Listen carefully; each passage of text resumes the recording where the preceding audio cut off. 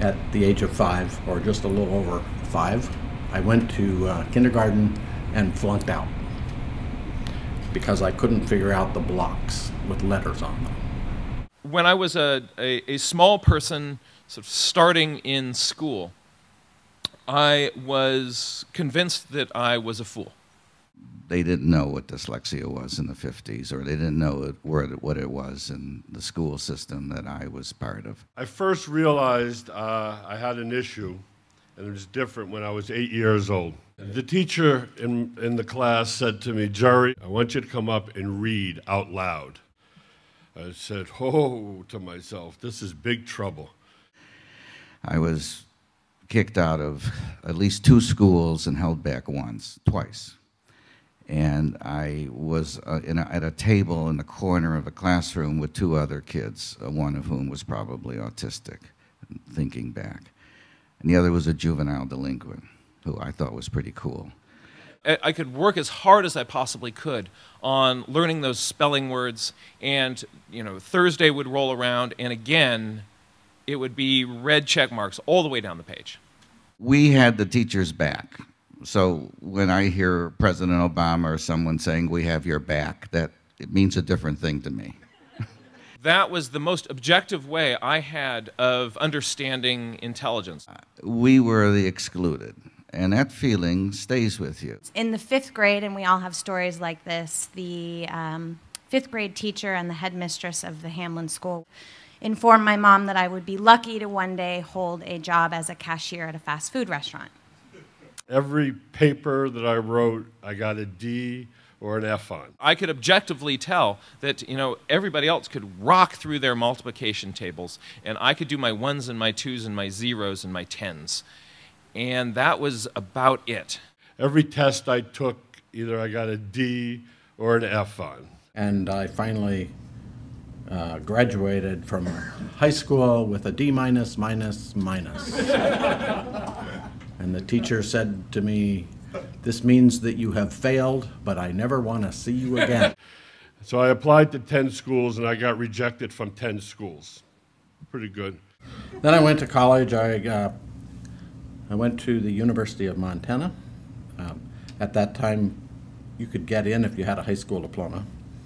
And I entered in 1964, and I flunked out in 1965.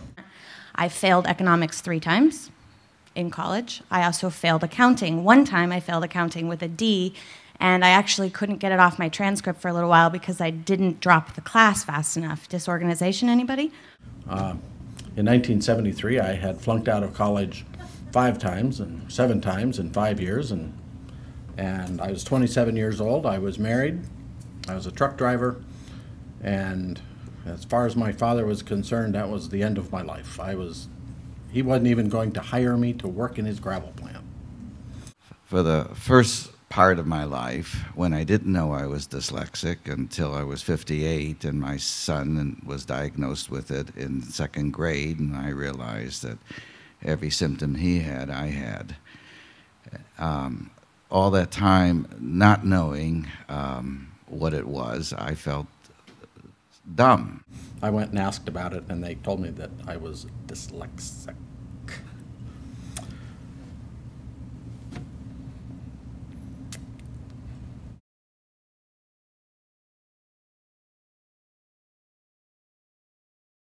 It's time to flip the coin and look at the positive side. When I was 8 years old, I actually found my first dinosaur bone that year.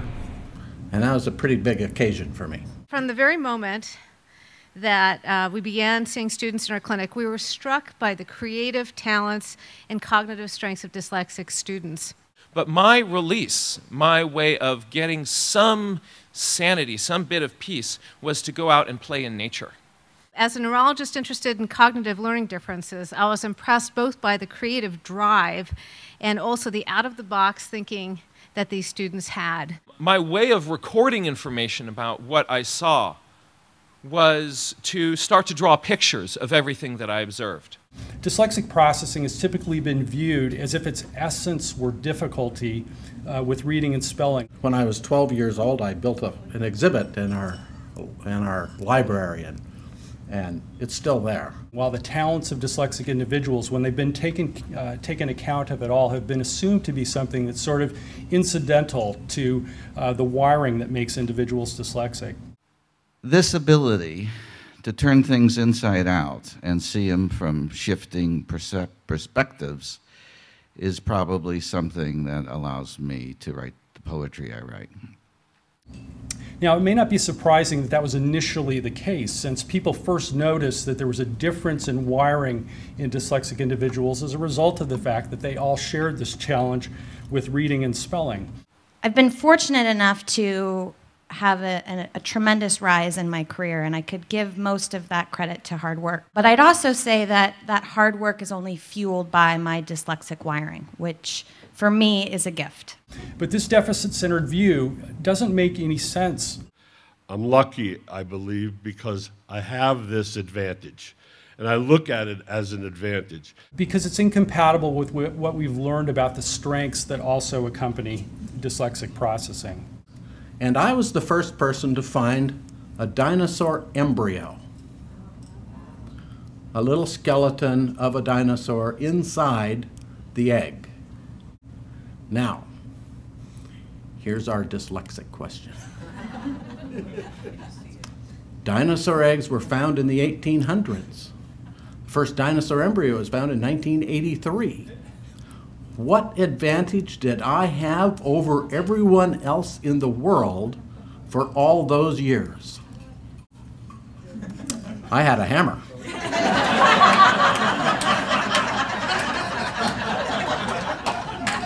That's all there was. Why do we still, with this information that's been accumulating about the link between dyslexic processing and ability? I see, for whatever reason, and I know it's dyslexia, but I see the big picture immediately. I see it all. Why do we still assume that at its heart, dyslexia is a disorder? But some of my favorite moments in my job are when I get the call from someone that says, I need to pick your brain, or I have a problem and I need your help. And in about 4 minutes, they can deliver the problem. I can piece the pieces together, figure out where the dots are connecting, either highlight where they've missed something, or we can talk through how to get past a challenge, and then we've solved a problem. Shouldn't we instead conclude that dyslexic processing is really a potentially beneficial way of wiring the brain, and that the payoff will come from learning how to identify, nurture, and use dyslexia-associated strengths? People had convinced one another that they shouldn't break eggs open because eggs are precious. And so no one ever broke an egg open. When we look at the way that dyslexic brains are wired and perform, it's increasingly clear that we're not dealing with brains that are simply trying but failing to work like everyone else's. And the ways that I find that I think about things, if I can make something make sense for me, it's really easy then to translate that into something that makes sense for the rest of the non-dyslexic world. So just to give you an example of that, I wrote this field guide about the Sierra Nevada mountains. And I love looking at field guides. I never read them. I just look at all the pictures. So this, I know you can't see this in the back of the room, but it's all pictures. It's lots and lots of pictures. It's 2,700 watercolor drawings of the birds and animals that are romping around in the Sierra Nevada. And it's organized kind of like a map of my dyslexic brain. It's not dichotomous keys, you know, go to BB, right? And you go to BB and it says, you know, and it's follow the pictures. And so if you're hiking along and you see a wildflower, pick a color. A yellow wildflower with how many petals? 5-petaled yellow flower. I would go, ooh, look at the picture of the flower on the cover, and I'm going to bend it back, go to the yellow tabs. Now I'm going to go to the number 5 up in the corner, and yep, there they are. Here are the 5-petaled yellow flowers, right?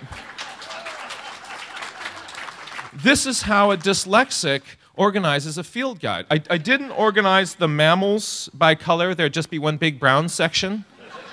Instead, dyslexic processing reflects a very different pattern of brain structure and function, whose essence is to create strengths and abilities rather than simply challenges.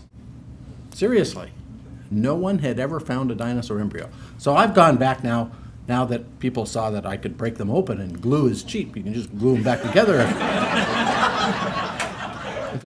And it turns out that this sort of dyslexic map of how to organize the field guide works for the rest of the world. So I think that we have real gifts in the way that we perceive that there's a lot to share with everybody else. And it's not just for us.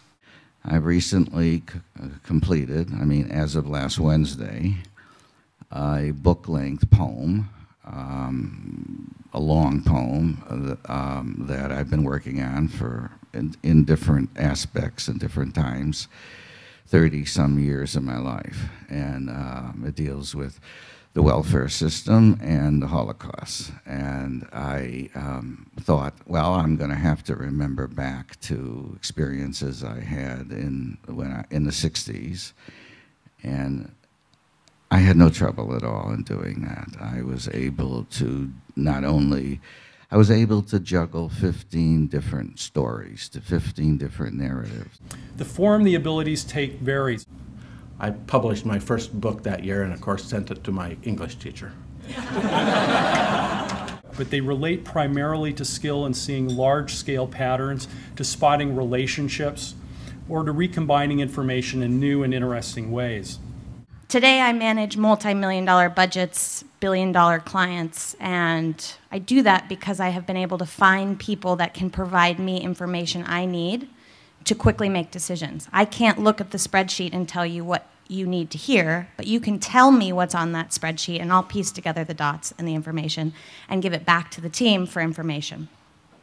The dinosaur embryos that caught people's imagination and caught I don't know, got something, was the University of Montana. The very people that had thrown me out of college 7 times gave me an honorary doctorate. These are the skills that lie at the heart of creativity and innovation. I spend most of my time in our business of thinking, what's next? Where are we going? Where do the stores, what do they have to look like? Where should they be? How big can we be? And I spend a lot of time doing that, and it works. And I see it in my mind, and then I start working towards it. And then 2 weeks later, I got a MacArthur Fellowship. Today, McDonald's is my 3rd largest client. So then they made me a professor. Just because I had a hammer. The dyslexic community is like a lion that's been kept in a cage, supposedly for its own protection. But you don't defend a lion, you just turn it loose.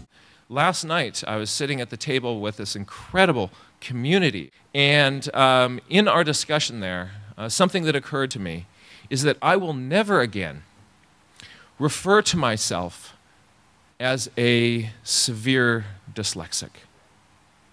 From this day forward, or last night, I am now an exquisite dyslexic.